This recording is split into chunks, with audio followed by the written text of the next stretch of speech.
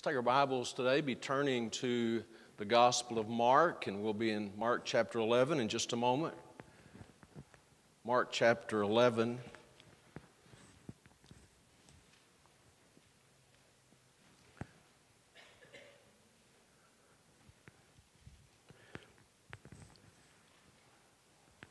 We'll kind of review just a little bit because it's been a couple of weeks since we were here in Mark 11, but kind of refresh our memories for those of you who are guests today, and it's good to have you with us. On Sunday mornings, we've been going verse by verse, chapter by chapter through this great book, the Gospel of Mark, and enjoying the journey of Jesus, and he's getting in this passage closer and closer to the time, of course, that he will go to Calvary's cross and suffer and die for our sins. And so very important moment in history. Mark chapter 11, and if you're able to stand, let's stand together for the reading of the Word of God before we get into the message. If you're not able to stand, of course, we understand that. Just to look back here in last week's lesson, in verse 11, we found Jesus as he entered into Jerusalem. This is his final entrance or his visit to Jerusalem. It'd be more than one visit in and out of the city. He went into the temple, it says in verse 11, and when he looked round about upon all things, and now the eventide was come, he went out into Bethany with the 12. So he stayed there, he investigated, he surveyed the area, and he went back to Bethany, a little village about 3 miles outside of Jerusalem. Verse 12 says, and on the morrow, and this is important to our lesson today, on the morrow when they were come from Bethany, he was hungry.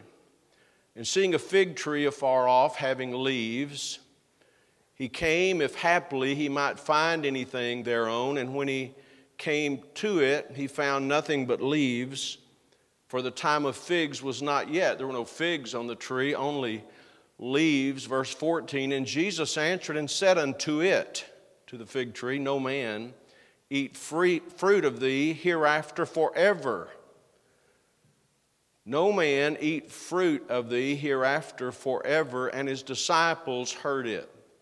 They continued their journey, verse 15, into Jerusalem. I'll just read one verse of this time of his visit there about his overturning the tables of the money changers. Verse 15, they came to Jerusalem, and Jesus went into the temple and began to cast out them that sold and bought in the temple, and overthrew the tables of the money changers and the seats of them that sold doves. We talked about that. That was our subject last time we were in this passage. Verse 19 said, and when even was come at the end of the day, it's evening time, he went out of the city, went back to Bethany. Now verse 12, and this is the passage we'll be really focusing on today. And in the morning, the next morning, as they passed by, they saw the fig tree dried up from the roots. And Peter, calling to remembrance, saith unto him, Master, behold, the fig tree which thou cursest is withered away.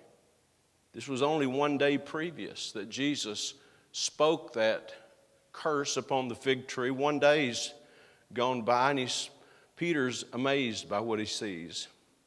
Verse 22, and Jesus answering saith unto them, have faith in God. For verily I say unto you that whosoever shall say unto this mountain, be thou removed and be thou cast into the sea, and shall not doubt in his heart, but shall believe that those things which he saith shall come to pass, he shall have whatsoever he saith. Therefore I say unto you, what things soever you desire when you pray, believe that you receive them, and you shall have them. And when you stand praying, forgive, if you have aught against any, that your Father also which is in heaven may forgive you your trespasses. But if you do not forgive, neither will your Father your Father which is in heaven forgive your trespasses. Great passage of Scripture, and we're going to look at this today and get us a few bits of inspiration and assistance from the Lord, some lessons from a fig tree. Let's pray as we begin. Father, thank you for your word today. We pray you'd bless as we study it. Lord, give us open minds, hearts, attentive minds to your word. Help us to avoid distractions. Keep ourselves focused. Help me Lord, just to simply proclaim what you've already said in your word, and we'll thank you for it in Jesus' name. Amen. You may be seated. Thank you so much. I want to begin with this first part of this passage, which has to do with the cursing of the fig tree and the cause that Jesus cursed the fig tree. And it was very simply this: it was the absence of fruit. You know, when Jesus said in verse 14 of chapter 11, when Jesus spoke to that fig tree, he says, "No man eat fruit of thee hereafter forever."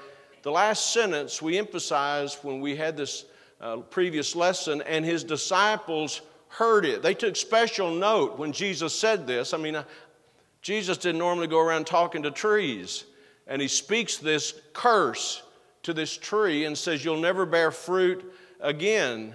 So the next morning in verse 20, 24 hours later, when they come back, they see this tree, the Bible says, dried up from the roots. It's only been one day, and Jesus cursed the tree, but it's already dead. Not just, normally, if you'll pay attention to trees, they don't usually die like this. They die gradually. They die with a few dead leaves, maybe a few limbs drop off this year and a few more next year. But this was entirely different. This thing is already dead, completely dead, instantly dead, obviously dead, noticeably dead. And so Peter spoke for the disciples in verse 21, and he spoke to Jesus about this and said, "Master, behold, the fig tree which thou cursest is withered away." The word behold indicates an element of surprise. Master, do you realize what has happened to that fig tree? As a matter of fact, when Matthew records it in his gospel, his first words out of Peter's mouth were, "What? What happened here? What exactly transpired?" This tree, and it's almost like he's surprised and he thinks Jesus ought to be surprised. This tree that you cursed is withered away. We're going to spend some time today looking at this incredible event, really an unusual event. It was a miracle. Now, these disciples had seen many miracles, but one of the things that made this miracle unique was most of his miracles were constructive. They were repairing things. They were improving things. But this was a destructive miracle, a miracle that destroyed this tree, cursed the tree. It immediately died. So the question is, why? Why did Jesus curse this tree? By the way, fig trees, like olive trees, are quite common in Israel. I was reading this week about when the spies went into the Canaan land, the land that once they occupied became the nation of Israel. When the spies went in the Old Testament time into Canaan to survey the land, one of the things they talked about when they came back and gave their report was the abundance of figs. Figs everywhere. So it's very common for figs to be in Israel. When Jesus saw this fig tree, he noticed it had leaves. Now, we would think that's not a very big deal, but it was for Jesus because he cursed it. He was hungry. He saw this fig tree. It had leaves. He goes to check it out to get some fruit, but it had none. The Bible says, we read this earlier in verse 13, I think. It says, "And seeing a fig tree afar off having leaves, he came, if haply he might find anything thereon. When he came to it, he found nothing but leaves." Notice this phrase, "for the time of figs was not yet." This was really early in the season for there to be figs. So it wasn't the normal time that fig trees would be bearing fruit, but it had leaves. And so here's an interesting fact about fig trees. There's several interesting facts about fig trees. I'll reserve some of them. But an interesting fact about fig trees is they bear fruit different from most trees we're aware of. They bear fruit before the leaves mature. Normally the leaves are fully grown and developed and obvious, and then comes the fruit. But not so in the fig tree. So they bear fruit before the leaves are full. It wasn't time. That's why it says there, I think it's an interesting verse in verse 13 when it says the time of figs was not yet. It wasn't time for figs to be ripe. But on this particular tree, unlike the other fig trees, the leaves were full. If the leaves were full, you would expect that the fruit would be there. Does that make sense to you? So this is what makes this such an interesting event. The fig tree had leaves, but no fruit. And Jesus cursed the tree for that reason. Why? Because its appearance was deceptive. A tree with leaves should have already produced fruit. In essence, the barren tree was a symbol of hypocrisy, of looking like you're something when in reality you're not. Now, we'll talk about this in a moment as we further into the message, but the fig tree was really symbolic of the spiritual condition of Israel, because that's what they were. They were a religious institution that appeared to have a relationship with God, but in reality, as a whole, they had no relationship with God. We'll come back to that later. Jesus cursed this tree, and it's not just, though, a lesson, I don't think, just for Israel. It's a lesson for all of us about this matter of our fruit. Not just what we say, but what we are. In Matthew chapter 7, I'm not going to turn to it, but Matthew chapter 7, Jesus addressed this numerous times. He said, for instance, in that passage, by their fruits you shall know them. In that same passage, Jesus said, false prophets will come to you in sheep's clothing. If you look at them, they look like a sheep.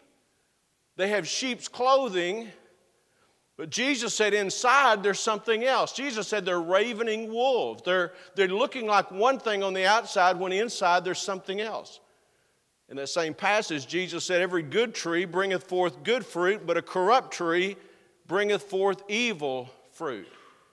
In that same passage in Matthew chapter 7, Jesus said, every tree that bringeth not forth good fruit is hewn down. If it's not producing good fruit, it's cut down. And then he said this again, by their fruits you shall know them. Jesus cursed this tree because its leaves indicated that it had fruit, but there was no fruit. And you know what? People can be just like that. We could all be like that. We appear to be religious on the outside, but without genuine fruit. We can have a profession, but not be possessing life, not be fruit-bearing. And a profession without fruit is cursed. There's no life there. Let me say this to all of us. Our life is not about just trying to make ourselves look good on the outside. It ought to be about what's really on the inside. It doesn't do any good to profess to be religious if there's no fruit. I think this is an important lesson, not just for Israel, but for all of us. Jesus cursed this tree, and when he did, he pronounced its destruction. As I said earlier, there's a national illustration in this about Israel. But as we look at it, there's individual implications. You know, I've known many people in my Christian life that have made a profession of faith at some point in their time and said, I'm saved. Maybe they go to church, maybe they carry a Bible, whatever, but it's only later in life that they realized, you know, I don't really have a relationship with God. And the good thing about many of these people is they're willing to humble themselves, acknowledge that, turn to Christ, receive the gift of eternal life, and then they don't just have something that looks right on the outside, they have something that's real on the inside. And, you know, you could be like that today. Maybe you're sitting here today and you're thinking, you know, I've been to church, I've been religious, you know, but I don't really know that I have a relationship with God. If you don't have a relationship with God, there's not going to be any real spiritual fruit in your life. And so Jesus cursed this fig tree for that reason. If a person has a life that looks like leaves, as this fruit tree did, a religious appearance but without fruit, they're doomed. You know what spiritual fruit is? Spiritual fruit is the manifestation of the divine life that's in us when we get saved. And if your life is a life without fruit, then you need the Lord. You ought to ask yourself, does this describe me? Is this about where I am? If you are, maybe you're living a lie. I've said this many times over the years of preaching. I think one of the most miserable existences there could be is for a person trying to live like a Christian who's not really a Christian. Because it's all trying to put something on, act like something. Again, I go back to Israel. Israel was a religious nation. They were known for their religion. Their whole religion, or their whole national identity revolved around their religion, around the temple and their worship in Jerusalem. But they had no relationship with God. Their religion was just pretense. So now, first of all, we talked about the absence of fruit. The second thing I want to talk about, though, is the nation of Israel. Because throughout the Bible, Old Testament and even New Testament, the fig tree is used to symbolize Israel. You may have never thought of it when you was reading about it. Jeremiah, for instance, one of the Old Testament prophets, he wrote about Judah, the nation of Judah, the southern part of the kingdom, and how they were like two baskets of figs. One basket represented those who would obey. One basket of figs represented those who would disobey. Jesus even used the fig tree in teaching and preaching about his coming, about the parable of the fig tree. Jesus said this, "Now learn a parable of the fig tree.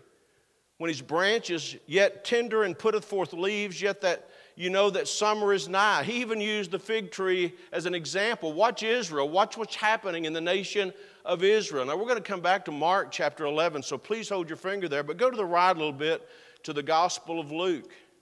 Here's another example of Jesus using the fig tree in his teaching. And I believe it's an implication directly toward the nation of Israel. We're in Luke chapter 13. And we're going to begin reading in verse 6. We won't spend much time here, but I think it's worth looking at together. Luke chapter 13 and verse 6.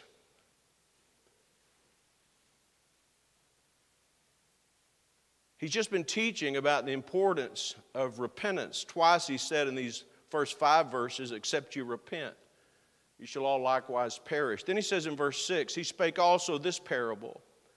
A certain man had a fig tree planted in his vineyard, and he came and sought fruit thereon, and found none. Then said he unto the dresser of his vineyard," the man in charge of keeping the vineyard, "Behold, these 3 years I come seeking fruit on this fig tree, and find none. Cut it down. Why cumbereth it the ground? And he answering said unto him," the man who kept the fig tree gardener, he said unto him, "Lord, let it alone this year also till I shall dig about it and dung it. I'll fertilize it and break up the soil. And if it bear fruit, well, and if not, then after that thou shalt cut it down." Once again, I believe Jesus is talking about Israel here, because they weren't producing fruit. He gives this illustration of a man who had this fig tree that was not producing fruit. And he said, just take it down. It's not worth having. It's cumbering the ground. It's wasting its space. And the man said, "Well, let's just give it a few more years." If we give it a few more years. He said, "Well, let's give it another year there and see what happens. And if it doesn't bear fruit, then we're going to cut it down." And all this is really about the nation of Israel. God wanted to see fruit in Israel. Israel was a peculiar people unto the Lord. And he gave them, please don't miss this, he gave them every opportunity to respond to the truth. We talked about this another week. Jesus inspected the temple, not just this time he went into Jerusalem, but early in his ministry. When he began his ministry, he went to the temple, and you know what he found? He found that there were hypocrites. They weren't serious about their relationship to God. And finding no fruit, he cleansed it. He took a whip, drove the money changers out. Why? Because they were just living a life of pretense. Now he comes back to Jerusalem 3 years later at the conclusion of his earthly ministry. And what does he find? On his way to first trip into Jerusalem, he goes and walks around. He looks at the temple. He looks at the city. He examines it, he surveys, he goes back out to Bethany. The very next morning, coming from Bethany toward Jerusalem, he sees a fig tree and he curses it. He goes into Jerusalem, drives the money changers out of the temple again. Why? Because there's still no fruit. They're just living a lie. They're just playing church. They're going through the motions. Goes back at the end of the day, back out to Bethany. On his way back into the city the next day, the disciples noticed this tree, withered from the roots up, dead. They couldn't believe it. Why did he curse the fig tree and drive these money changers out? Because of their hypocrisy. He gave them an abundant time to produce fruit, but they did not. The leaves on the fig tree represent Israel's religious activity. That's what I believe it represents. This barren tree was symbolic of their apostasy as a nation. All through the ministry of Jesus, we find him, if not in Jerusalem, speaking to these Pharisees and scribes, these religious people, many times, preaching to them, giving them the truth. But they rejected the truth. So Jesus is not just cursing a fig tree, he's cursing a nation.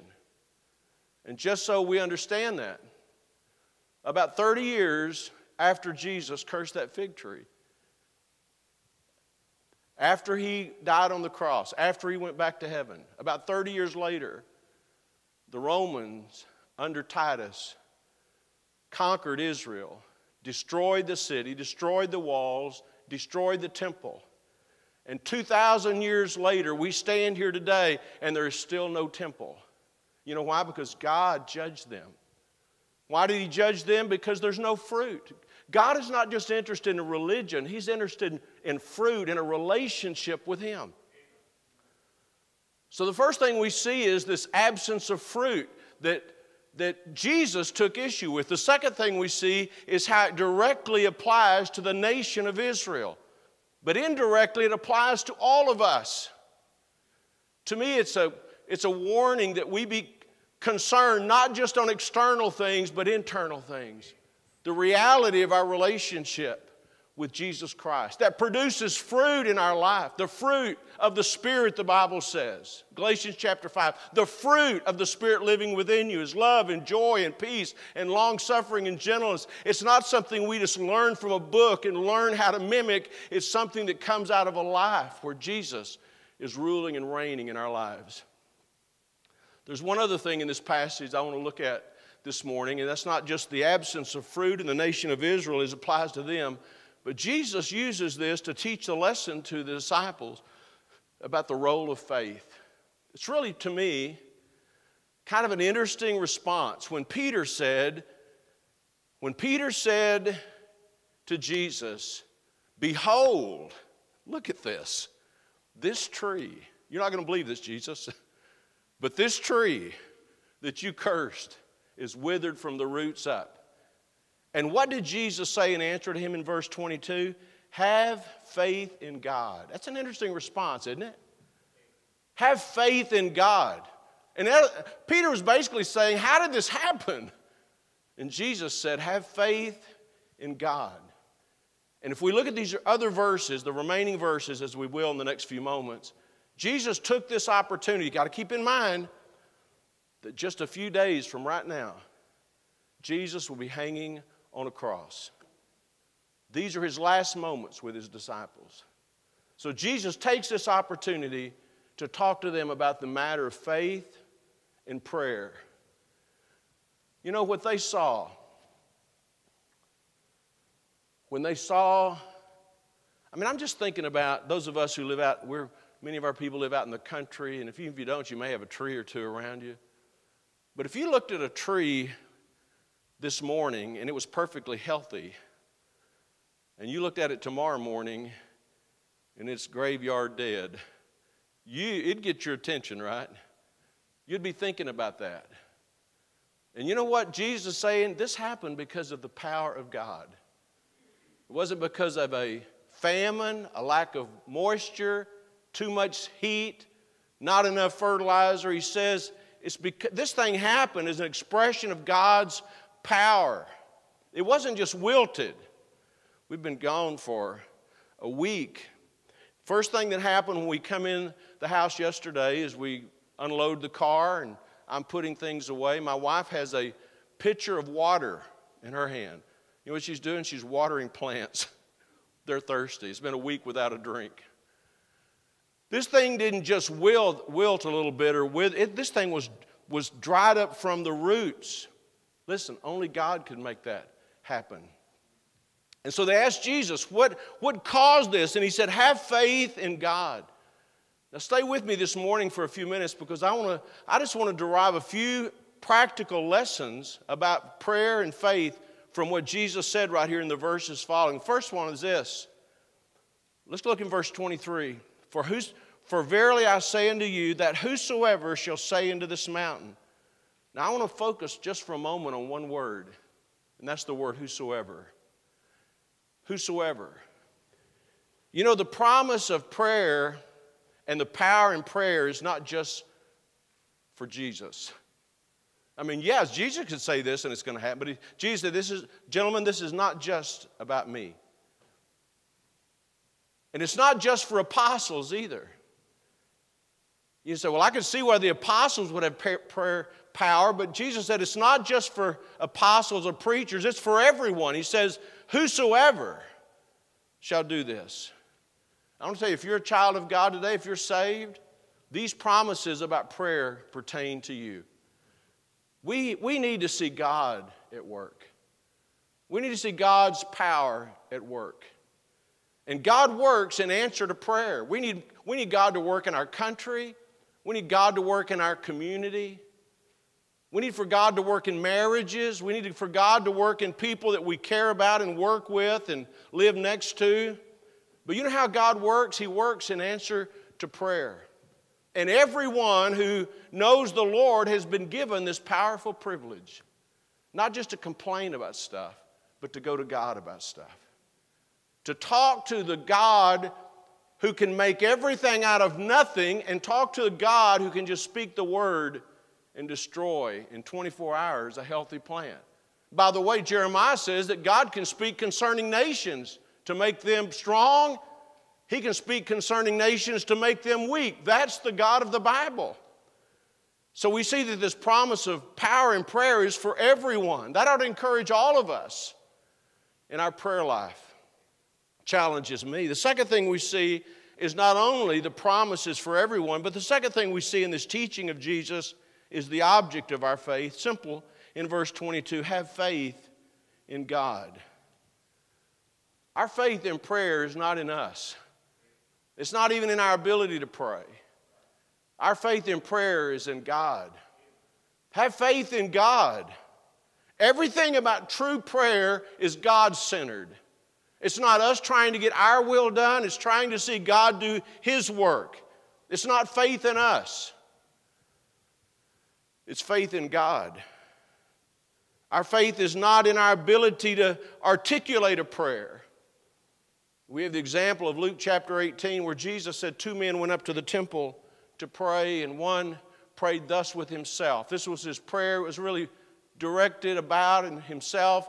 And he said something like this: I thank thee, God, that I'm not as other men are.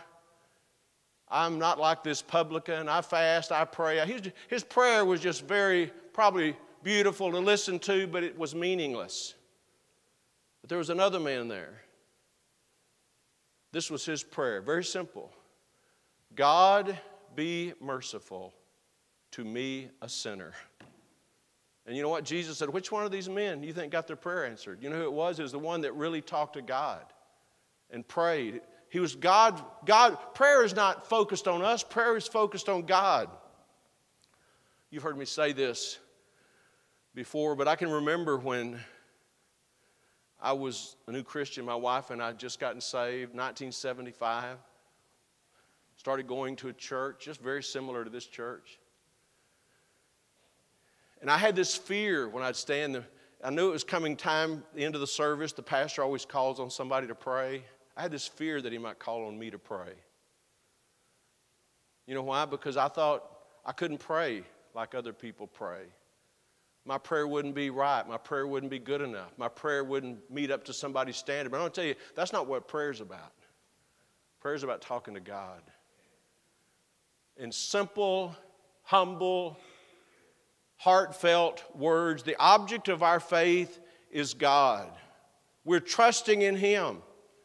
Jesus said there in verse 22, have faith in God. And then he says in verse 23, he says, if you say to a mountain, be removed and cast into the sea, and shall not doubt in his heart, but shall believe that those things which he saith shall come to pass, he shall have whatsoever he saith. A man is focused in prayer on trusting in God. You know what prayer is? Prayer ought to be trusting God to work according to his will. I have to confess, I'm sure I've prayed a lot of prayers in my life that were more about my will than God's will. I love the promise of John's epistle when he said, this is the confidence that we have in him. This is the confidence we have in God. That if we ask anything according to his will, he heareth us.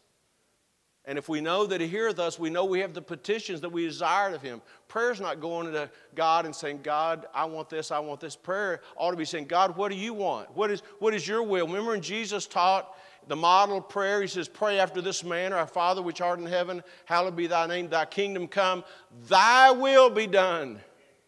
In prayer, we ought to be praying for God's will. God is the object of our faith in prayer.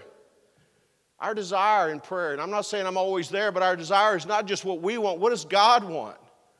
I read someone recently where someone said the purpose of prayer is not to get man's will done in heaven, but to get God's will done on earth.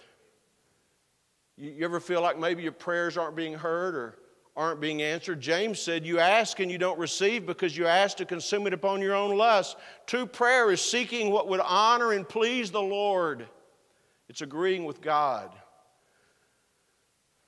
Asking according to his will. Now, I just want to insert this because it needs to be said sometimes. You hear a lot of religious people saying that prayer is just name it and claim it. You know, whatever you want, just name it, claim it, God will give it to you. The Bible doesn't teach that. The Bible doesn't teach name it and claim it. The Bible says ask for God's will to be done. Ask for God to do what he wants to do. Now, let me ask you this today before I go to my next thought.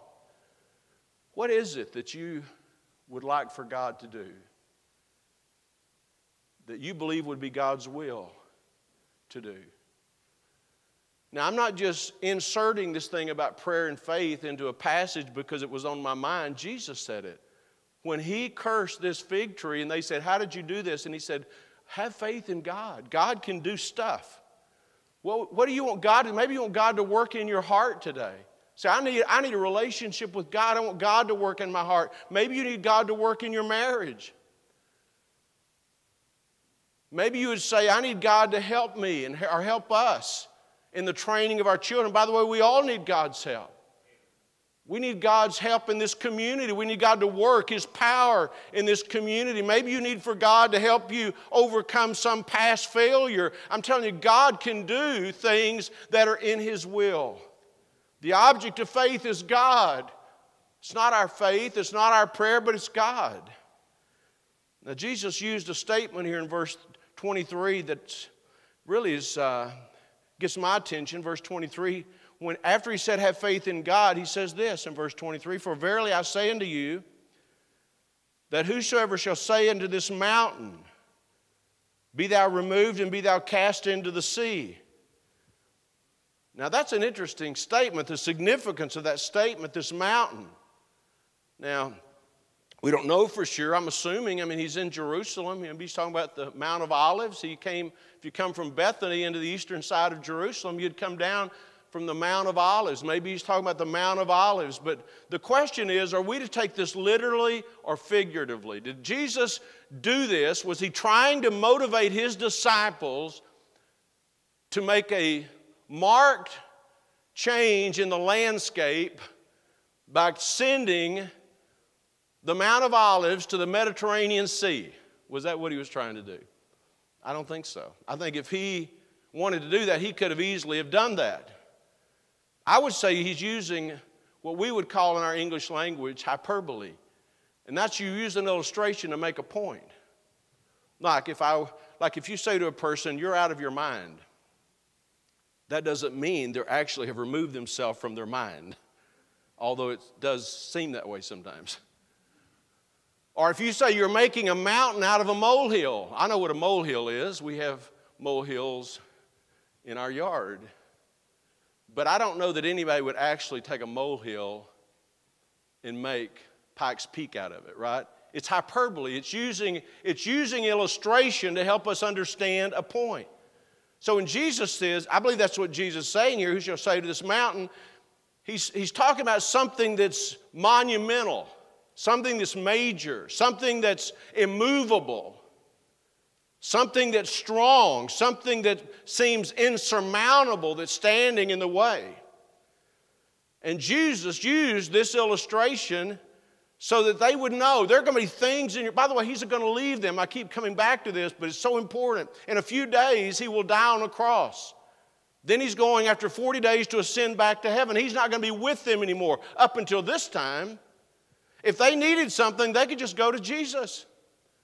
If they were in a storm and Jesus on the boat, what did they do? They just went to Jesus, said, Jesus, don't you care that we're about to go down? When they had a need, if there was thousands of people that need to be fed, Jesus fed those people, but Jesus is not going to be there. You know what he's saying? In the most difficult of situations, you can go to God in prayer.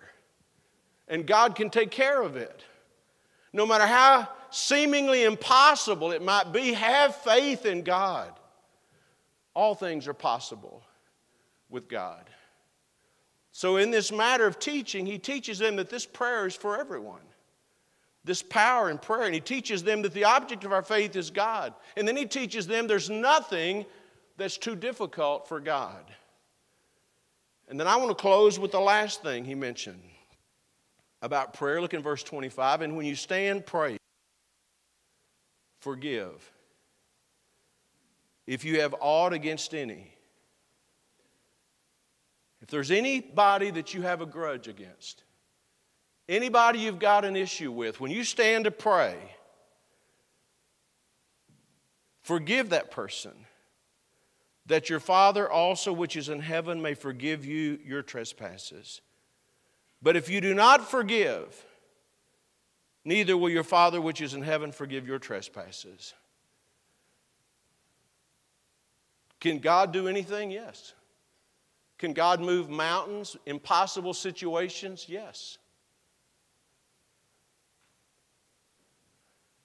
Is there anything that might keep God from hearing and answering our prayers? Yes. And what would that be? In a word, it would be sin. Specifically, he talks about unforgiveness. Not being willing to forgive people.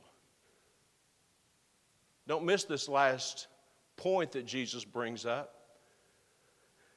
If we're going to have effective prayer lives, we have to deal with our sin. We have to deal with our personal sin, the sin that's in our heart. I was reminded this morning of the verse in the Psalms where the psalmist said this. It applies to what we're talking about. If I regard iniquity in my heart, the Lord will not hear me. Couldn't be more direct than that, could you? If I regard iniquity, yes, God can do anything. Yes, every person who knows the Lord has this privilege of prayer where we can go to God for even the most difficult of situations. But Jesus said, just be reminded, when you stand to pray, if you've got something in your heart against somebody, you need to get it right. He's not talking here about salvation. He's talking about fellowship. He's talking about being able to trust God.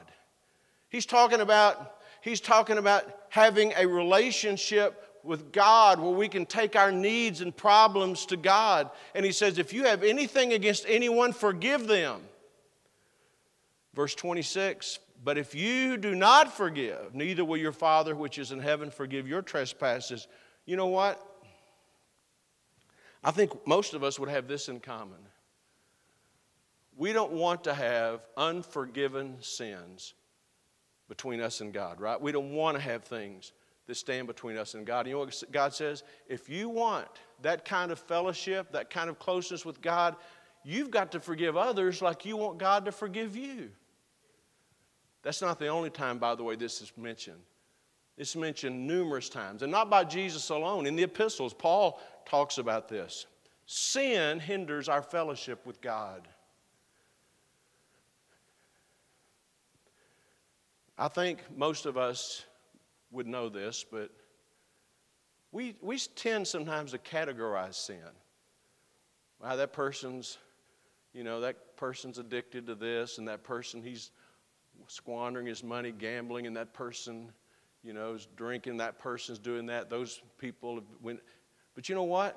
And I'm not saying some sins are not more serious than others. They are. But any sin, the sin of pride, the sin of unforgiveness, the sin of stubbornness and selfishness, any sin separates us from fellowship with God. Any sin hinders our prayer life. You can hold grudges if you want to, but don't expect God to answer your prayers. You say, I don't think you ought to say that. Well, really, I'm not the one that said it. Jesus is the one that said it. You know why God does that? You say, well, God's just being hard on us.